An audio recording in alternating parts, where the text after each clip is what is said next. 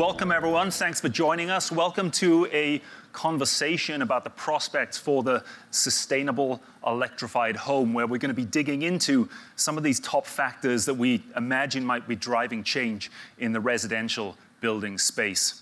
I'm Jonathan Starr. I'm going to be moderating today's conversation. I'm delighted to be joined by three guests who will bring some experience, some expertise, and I think probably also some provocative viewpoints to this conversation. That's how I'm going to build them up anyway. So we don't have a lot of time for this. We have 40 minutes. There's a lot to get through. And so I've instructed each of our guests to provide an introduction to themselves. And it goes as follows. So I'm going to ask them to just, tell us who you are, which organization, the role, and then describe what you do in 3 words.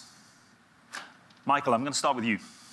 Sure. Thanks for having me, Jonathan. So Michael Mahan, I'm the SVP of Home and Distribution for North America.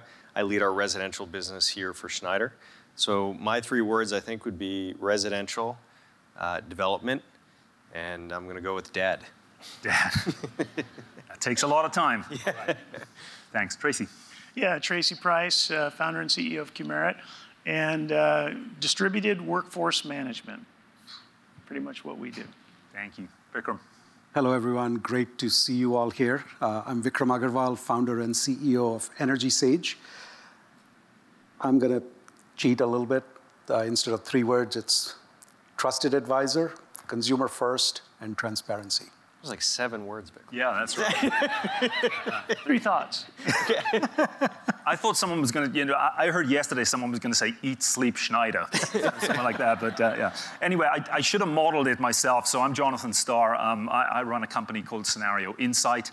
And I think my 3 words would be help people talk. So that's it. All right, so today's conversation is really in some ways the kind of, we're talking about an energy transition. And I mean, there's very, very, very little doubt that we're seeing remarkable changes in how energy is produced and consumed. We're probably on a journey towards net zero emissions. And of course, this has so many different kind of impacts and effects. What we're talking about today is what this might mean for the home, what it might mean for building homes, upgrading homes, the kind of behavior and operation of kind of homeowners and so on. And of course, what that might mean then for everyone who supports those different parts of the process. So what we're really talking about here is, as we're seeing changes in energy, what is it that really means a lot to the home? And so I'm going to maybe just give you a little backdrop here. I'm going to echo many of the things that we heard in the keynote, but I'll do this kind of very, very briefly. So what's behind this kind of energy transition? Well, as we've heard, the climate change situation, climate crisis in many ways, you don't have to go far from here to Lake Mead and see what the impact of the drought is on the western states. Now, is that caused by climate change? It's certainly intensified by climate change. Hurricane Ian, over the last week or 2. The impact of a hurricane, they've been with us, they can be intensified by climate change. You can see the glacial melt in Pakistan causing the kind of crazy situations that you've seen there. And so there's very little doubt that what we are now seeing is far more awareness of the impact on a day-to-day basis in the day-to-day lives of everyone from climate change.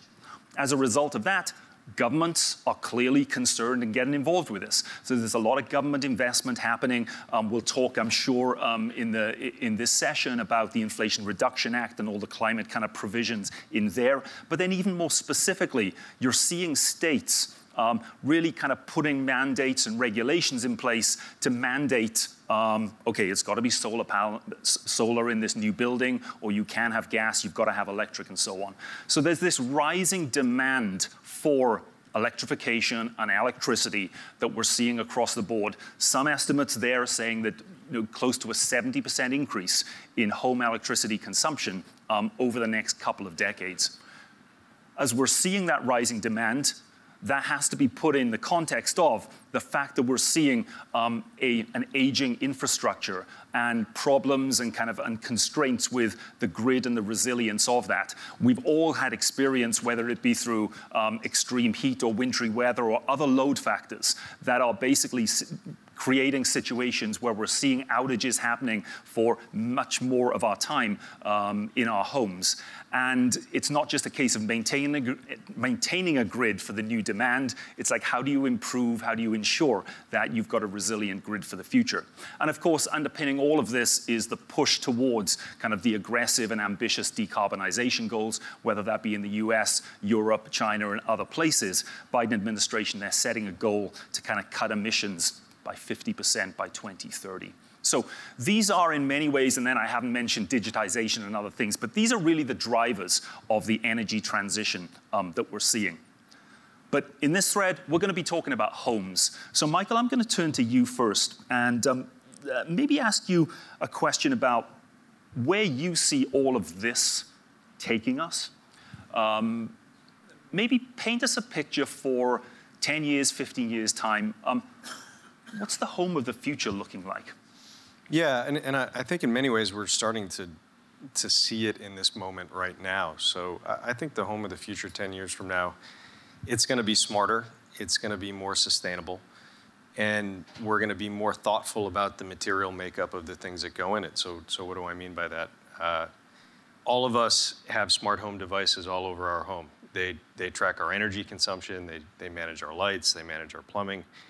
And it's new for many of the people here in the room, but we're all quite excited about it. The generations that follow us, it's table stakes. So, when my kids go to grandma's house and Amazon doesn't turn the lights on, they think the house is broken.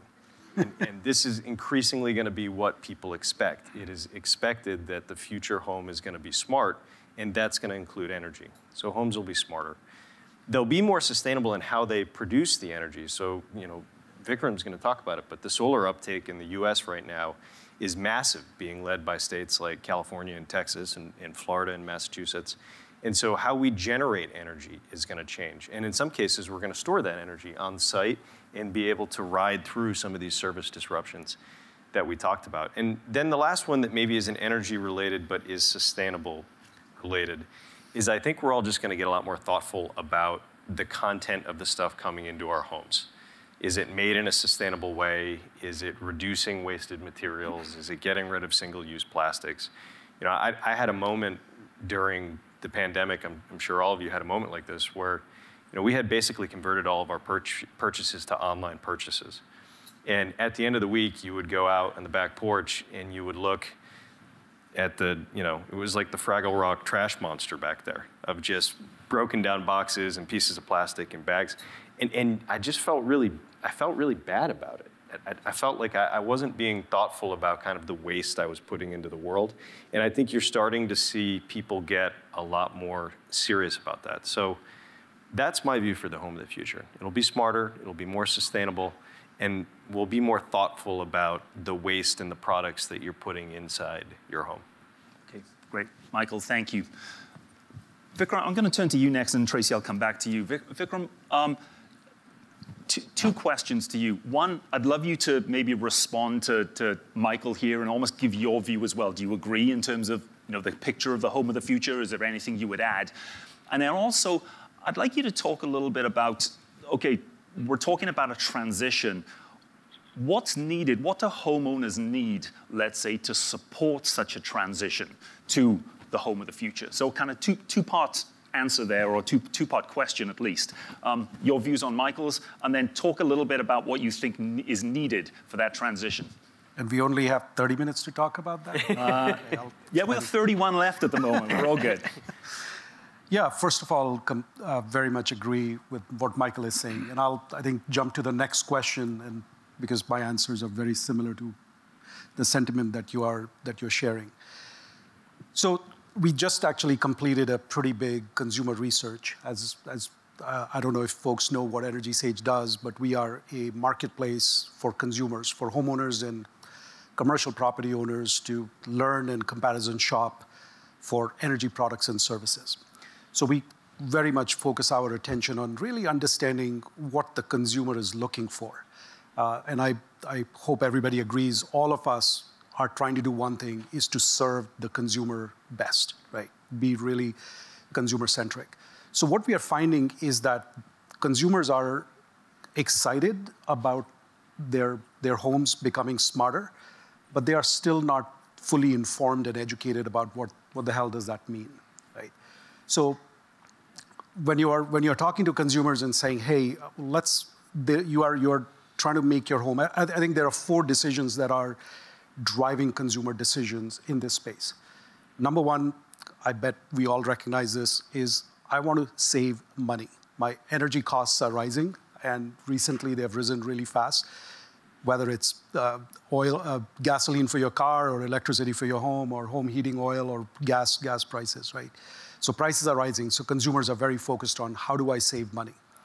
Then the next 3 reasons why consumers are thinking about this, and that differs by the customer segments that you are focusing on, is I want to live sustainably, I want to be more resilient, and I want my homes to be more comfortable, right? And when you are talking about different customer segments, when you talk to millennials or Gen X or the new generation that's coming our way, all of those different customer segments are placing different weightage to those 3 elements. But number 1 reason, by a large margin, is I want to save money, right?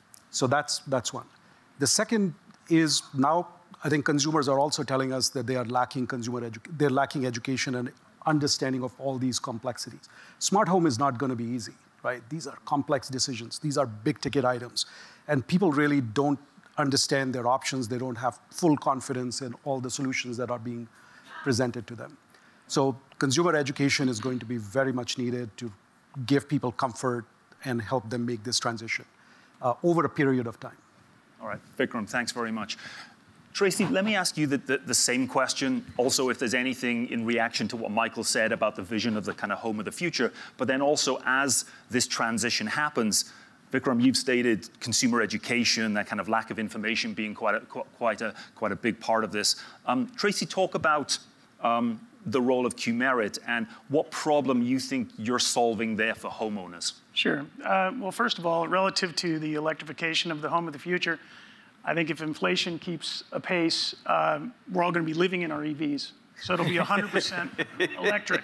So I think we're in good shape there. Oh, God, Tracy. We'll talk later about risk. That's right.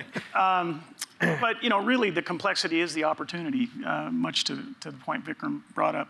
And what we see is, an unbelievable opportunity to demystify that on behalf of the consumer and the multifamily property. The issue that we see and that we try and resolve and solve is there's an acute shortage of competent, qualified labor to actually do this work. So, if you're a contractor, and I told people if I had kids that were not going to college, I'd say become an electrician. I mean, that's the biggest no-brainer on the planet. It's an unbelievable opportunity, and the pace of change is way over the head of the consumer. It's way over the head of the commercial customer. I did all these things to myself at my home, and by the time I was done with the journey, I was exhausted. By the time I got permission to operate, I was like, holy crap, this was not easy and it was not fun. So, if there's today a current shortfall of probably 200,000 electricians in the US, and electrification is just now exploding, I don't know where that backfill is going to come from. So it's great that there's all kinds of new technologies and widgets and products and potential to integrate and be sustainable and resilient, but it doesn't install itself, it doesn't maintain itself, it doesn't program itself, and it doesn't change itself out if it dies. So, that labor force to me is everything. That is the long pole in the tent. So, in our world, what we try and do is, onboard, educate, promote, align, create outcomes, and do it in a way that's very contractor-centric. So, people who know us know that we've been in this basically distributed labor world, both turning the wrenches and managing subcontractors and franchisees and retirees and gig labor for close to 30 years. And the problem's never been different. It's just more acute now. And that creates opportunity for the guys who are the strivers and achievers. So to me, it's a perfect storm. And the name of our company, Qmerit, was we have all these jobs going in the queue, and we wanted to distribute the work based on a meritocracy. So if people say, how come I'm not getting more jobs? It's like, well, maybe you priced more rigorously, you do a better job, you get better CSAT scores, and your NPS is higher. The world's your oyster. So I just think there's boundless opportunity, and that's why we're excited about our relationship with Schneider. Great. Tracy, thanks very much. And we'll come back to talking about support for installers and contractors and things in a moment or two. But it's really interesting just to see the thoughts here around the importance of demystification and education in a very kind of complex situation. So one aspect, Vikram, I'm going to go to you first. Michael, I'm going to come back to you then. One of the things that's in some ways changed and potentially accelerated this transition over recent months is some of the government incentives and the passing of the Inflation Reduction Act, particularly with a lot of climate provisions in there. Vikram, I'll turn to you first. What impact do you think it's going to have on homeowners and then also on the overall kind of support that we've been talking about here? Is it a big deal? It is a very big deal. As I just mentioned, we finished a very large consumer study last week. And one of the questions, one of the areas of focus was to ask people, do you know about the IRA? And do you care about what's in the IRA? There's good news, bad news. I think about 45% of the respondents said, yes, we do. We have been keeping track of the IRA and actually are excited, and it will drive my decision to adopt more solar, batteries, EVs, home electrification, and et cetera. But 55% said, I have no idea what the hell is the IRA, right? And how is it going to impact? So again, coming back to that consumer education, really helping people understand what's in the IRA is a big challenge for us. The great thing is it's a excellent piece of legislation. It's very thoughtful. It's very comprehensive. It helps consumers through the full electrification journey and say, hey, we understand that if you are going to install solar and batteries and buy an EV, maybe install heat pumps, you're going to need an upgraded electrical system. So we'll give you rebates and incentives and tax credits to make that happen. And also, if you are going to electrify, maybe you need to make your building envelope more energy efficient. So there is provisions for insulation and upgraded windows, et cetera. So it's a really good piece of legislation. It's not done yet. There is plenty of work still needs to be done at the state level. Now the states are taking over and starting to define the different rebates by income categories, by price of products and such. So there's a lot more complexity that is about to come our way. So the challenge for consumer education goes up even more, helping really people understand what are they going to pay, how much money are they going to save. And remember, their biggest decision criteria is financial savings. So helping consumers understand will be a key need. Michael, do you share Vikram's optimism and kind of positive feelings about the potential for the IRA? Yeah, and look, I think Vikram hit on it. There's lots of reasons people choose to make their home more sustainable, but number one with the bullet is cost savings usually. That's why people look at it. The first time you have a $600 or $700 electric bill, you will suddenly start to get real interested in solar powering your home and things like that. And the IRA just shaves massive cost off tons of these projects. So it's 30% solar credit for doing a solar install, now inclusive of any electrical upgrades that you want to do, which used to be kind of carved out, now inclusive of a battery. If you want to add a battery, there's incentives for the battery. There's increased incentives for purchasing electric vehicles. If you happen to be in certain income categories, you can get a $4,000 upfront rebate for any electrification work that you have to do in your home. So it's real dollars that makes the attractivity of these projects much stronger, I think, for the homeowner. So I am real optimistic about it. Now, I do think that we have the same challenge that Vikram highlighted, which, we all do this for a living, and who can give me the 10 facts about the Inflation Reduction Act and how it impacts your business? Probably not many. It's confusing. And so we have to help folks and explain to folks what the benefits are, what the opportunities are.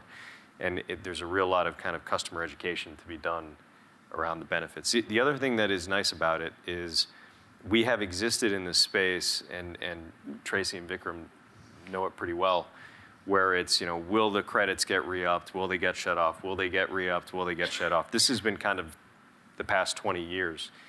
The Inflation Reduction Act pegs most of these credits through 2032, I think, right? It's a solid 10-year, you can predict kind of a business environment that you have to operate in for the next decade. And I think that predictability for those of us that run businesses or are kind of building new businesses around this area, I think that's really helpful as well. So I'm optimistic about it. I think it was the right piece of legislation, and I think it's really going to do something for the home in the future. Yeah. Tracy, your view on IRA? Are you seeing kind of impacts in the marketplace at the moment? Are you in the conversations that you're having?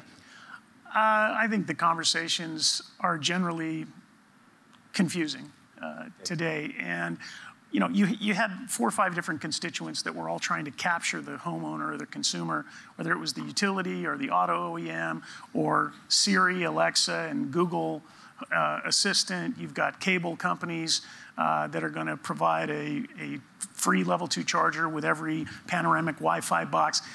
There are multiple constituents all fighting over that customer mind share. And who's going to get the managed charging? Who's going to do the aggregation? Who's going to get the carbon credits? There are so many of these discussions taking place. And then IRA comes in, drops the big stone in the middle of the calm pond of water, and everybody's scrambling. It's like, we had a business plan. Oh, crap, now what? And so I think the consumer is going to benefit when people figure out how to maximize the opportunity created by the IRA. But I don't know that the big players have necessarily figured that out yet. And there's going to be a lot of squabbling and sword fighting and a lot of marketing that's going to say incredible things about what this is going to do for you. And then when you get down into the weeds, you're going to go, what the hell did I just do? So I think, again, back to simplification, demystifying, and having some cogent marketing messaging is hugely important.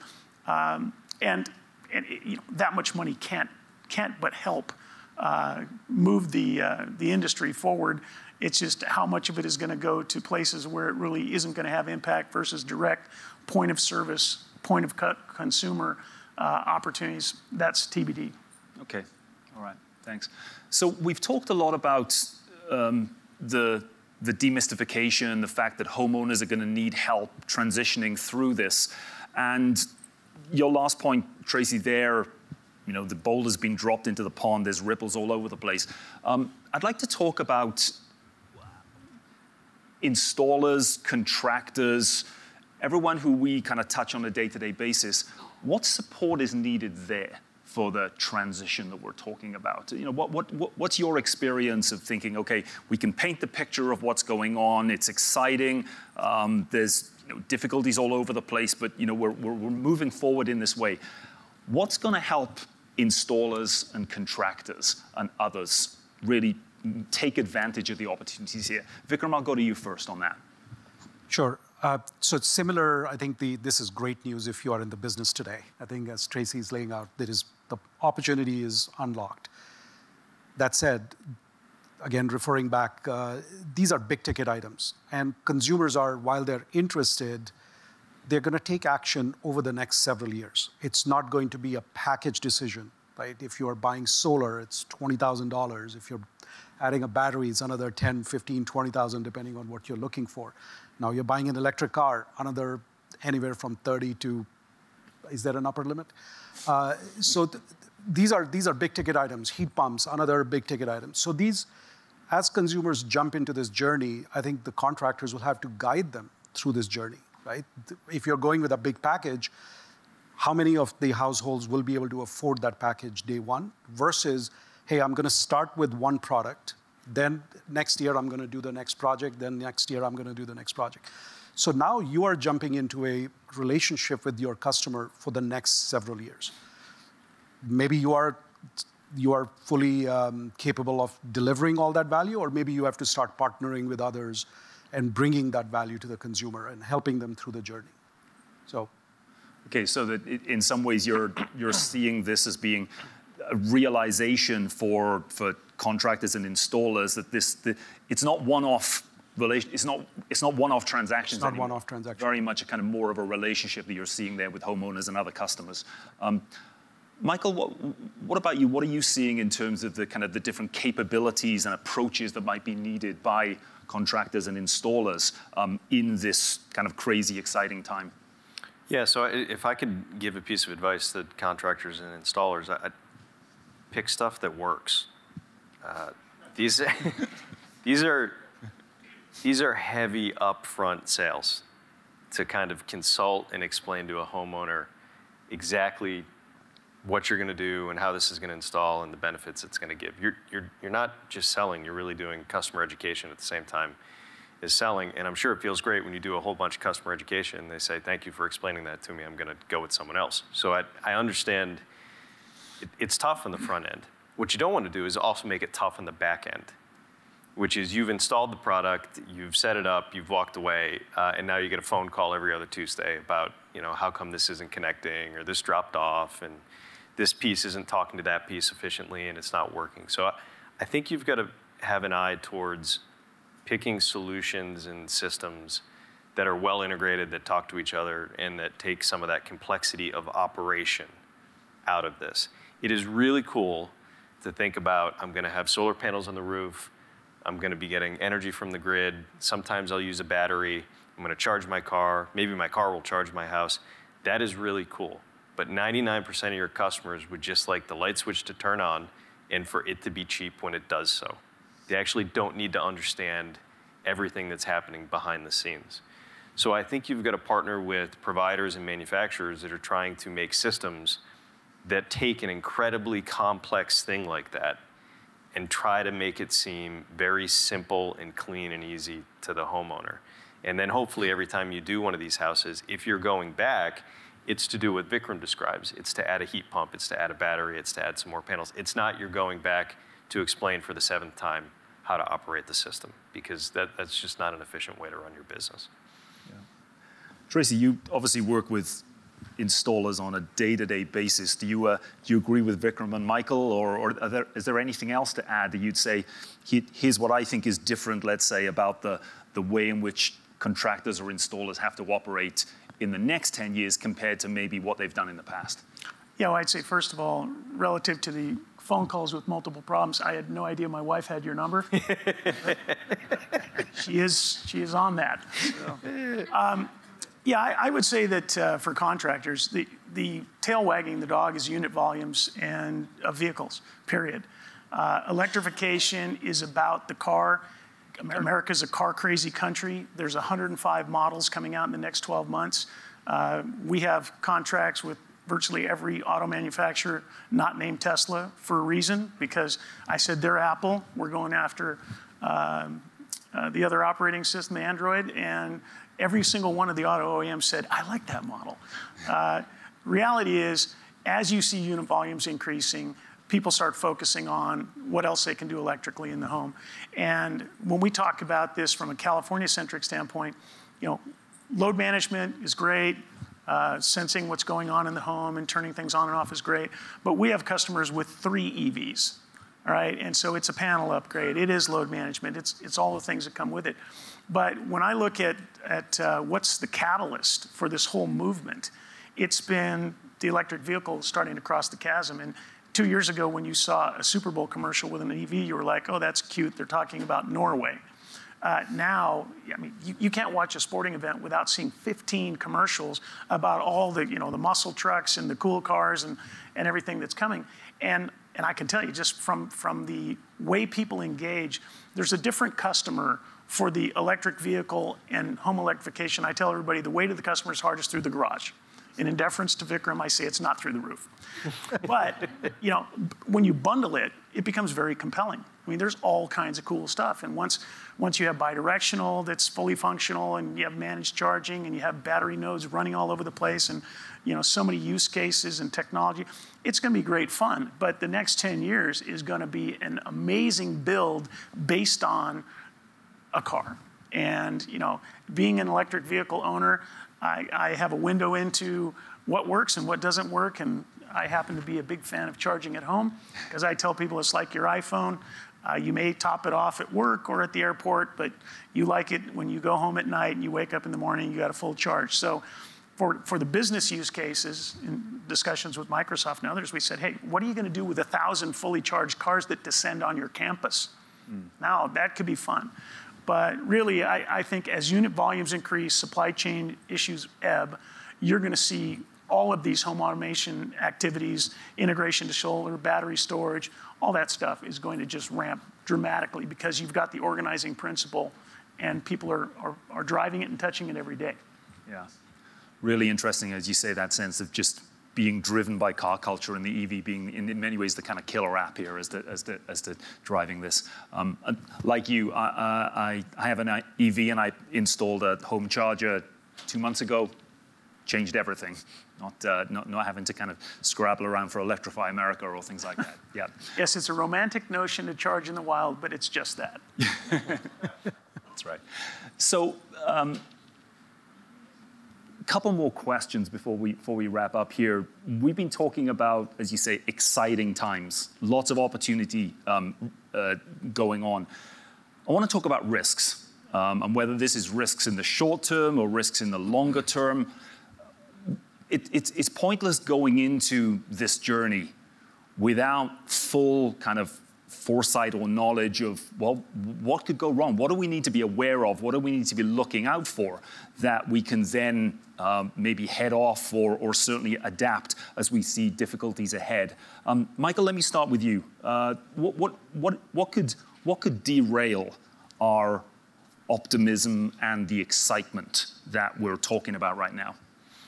Nobody buys this stuff. It's pretty simple, right? So there's 100+ vehicle models coming out. There's solar incentives. There's all this stuff is out there. But if consumers don't make the decision to go buy it, then everything else we've talked about is kind of academic. So we've got to do our job to make sure that it's easy for them to understand and it's easy to make a yes purchase decision, right? So I think that's the biggest risk, is that the consumer enthusiasm, because they maybe feel overwhelmed by the complexity, it dampens that enthusiasm. And then the other risk I would throw in there, and I just think it's all of our job as good citizens to make sure this doesn't happen. If somehow this topic of sustainability or electric cars or solar in your house or everything else falls into our very toxic culture war in this country, and it becomes a marker, an indicator of a political opinion one way or the other, we're all dead.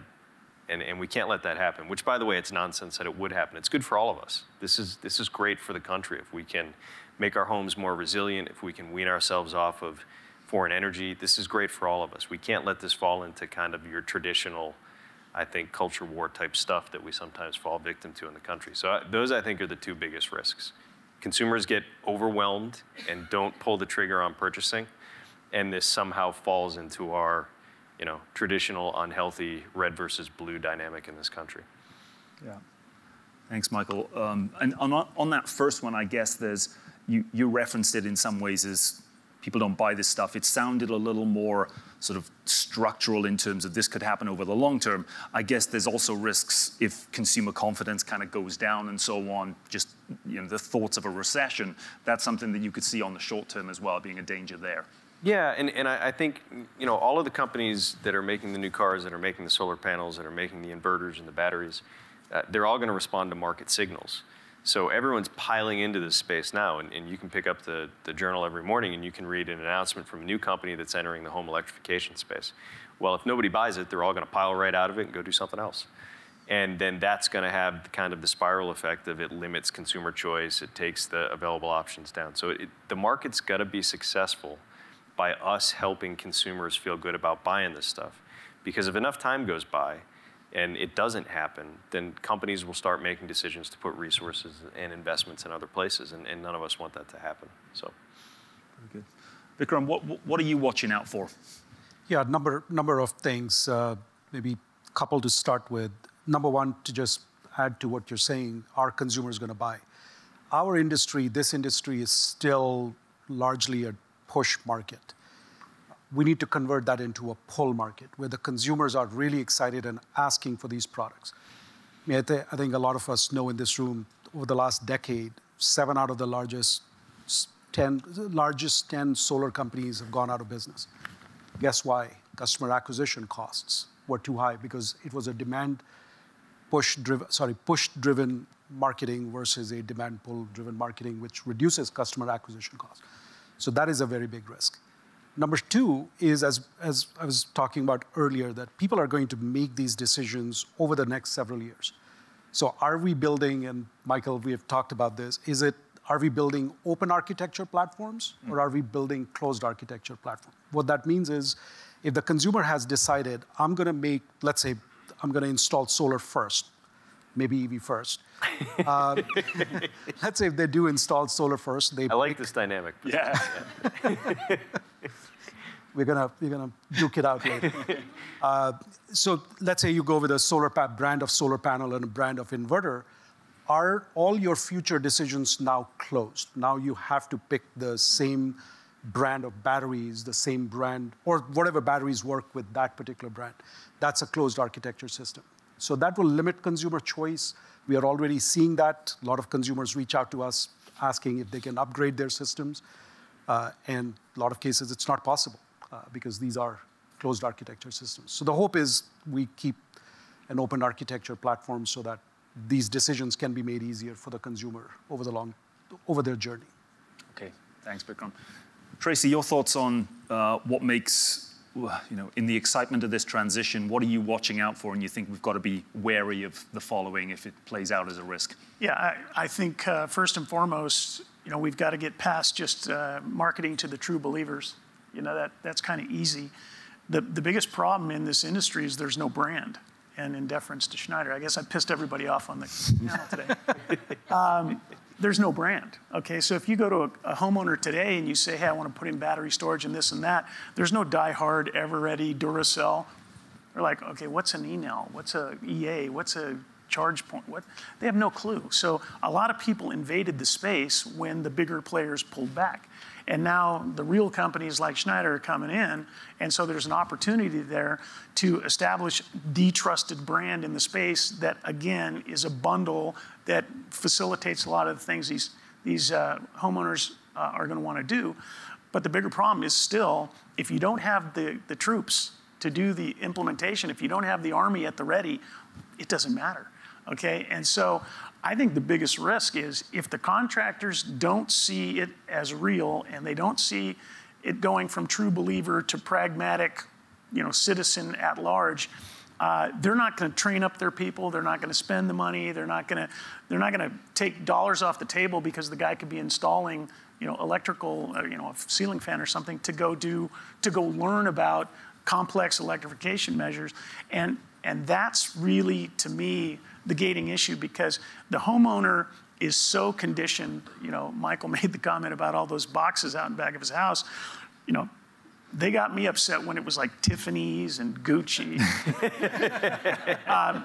But you make the comment about how much of this can be acquired remotely and what the consumer has been conditioned for, and that is, I go buy an electric vehicle, I click my mouse twice, and all the rest of this gets installed.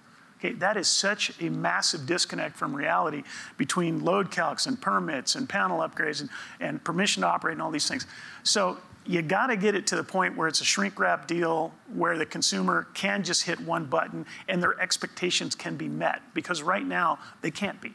There's not enough workforce to do it. So that, to me, is the biggest risk, is you start disappointing people on a grand scale because the time between them getting a car and actually having something that they can charge with in their home becomes months because of the explosion in the number of vehicles. Yeah. So that's my biggest fear. The rest of it, I think, technology-wise, will orient itself. There will be an emerging brand. It will get easier to buy, but right now everybody's fighting for their piece of the puzzle, and they don't really understand that the gating issue is really labor. Right. Great, thanks. And it also, Tracy, I'm hearing you talk and thinking about the way in which what we have here up on stage are different players in the ecosystem, and what you're talking about there is how that emerges, how the ecosystem, how people start to collaborate together, who grows, how that happens, so it moves away from that fragmentation. I think it's going to be important. All right, we've got less than a minute to go, and I'm going to ask maybe just for one kind of final takeaway from each of you, just in terms of one thing the players in this business really need to kind of be paying attention to as we're managing this transition. Maybe 10 seconds each. What's your takeaway, Vikram, on this? Consumer first. Let's respect the consumer and help them find solutions. All right, Tracy. Yeah, I just think ease of acquisition is the critical piece, because there are so many stakeholders that all want a piece of this puzzle, and nobody's bundled it together and financed it and made it affordable over time, and that's a big one. All right, Michael? I think someone said it earlier, demystification. So one of the best things I think about American culture is every year we expect our lives to be a little bit more convenient than it was last year. That is just a base level assumption for most Americans. The opportunity is to help this stuff feel like that. If it feels more complex than it did last year, if it feels harder than when I just used to be hooked up to the grid and driving a fossil fuel car, we've all failed. So I think the opportunity for all of us is to kind of be those folks that will guide you through this process, and to make it feel easier to the homeowner, will make it feel less complex than it was yesterday. And that's where I think the real magic can happen. All right. Michael, thank you. Michael, Tracy, Vikram, please join me in thanking our panel this morning.